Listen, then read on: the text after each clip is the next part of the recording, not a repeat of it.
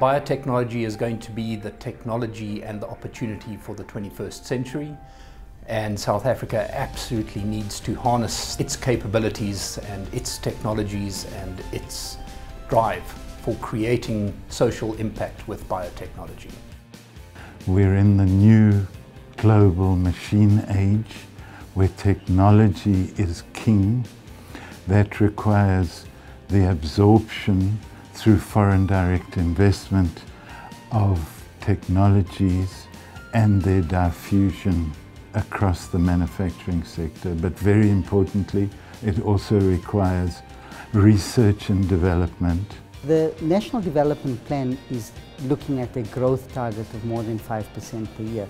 In order for us to do that, government and the private sector need to work much more closer together around innovation and using technology for growth and development.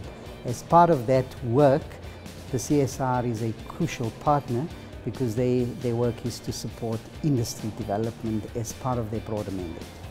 We need to think differently. We therefore need to start saying, can we enter new areas of activity, such as adding value in order that we can create jobs? It's ultimately underpinned by specialized knowledge. The bioeconomy strategy speaks of three very important pillars of R&D, that is the health sector, agriculture, industry and the environment. As CSIR Biosciences, we play a role in each of these areas.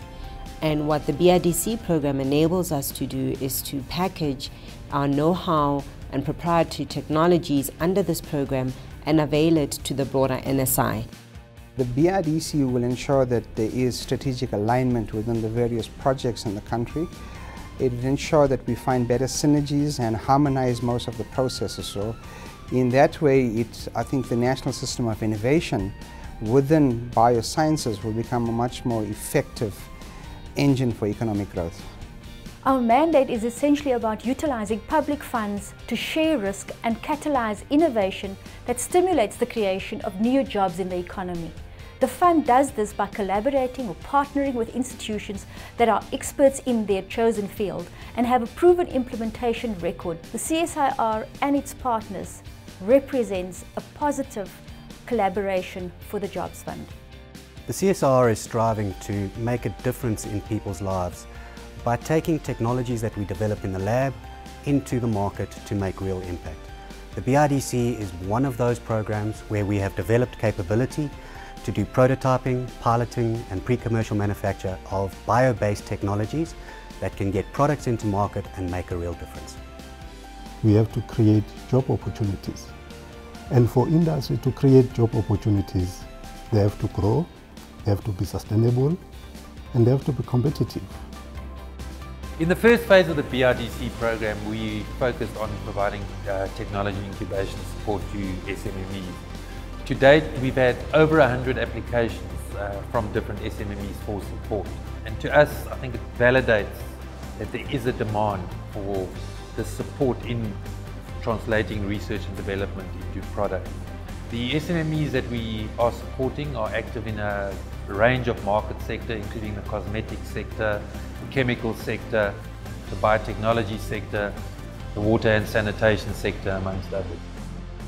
The BIDC has assisted us in terms of developing new products and technologies which have allowed us to access new channels to market for our business. As an entrepreneur, the BIDC has helped me because I've already attended trainings which assisted me in terms of understanding the industry that I'm in, especially when coming to mixing the chemicals, things like contamination, things like quality standards. So that's how they assisted me, and that's really important when manufacturing products. At the moment, I'm generating more income because of the CSIR. The name itself, you know, it boosted the product image as well.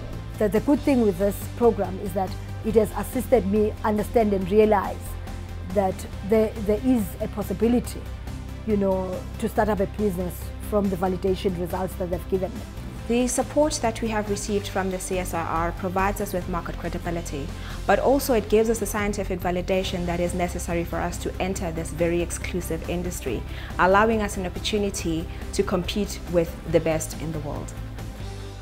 In addition to the support we provide to SMMEs, we believe we have a very important role to play in developing skills for the biomanufacturing sector.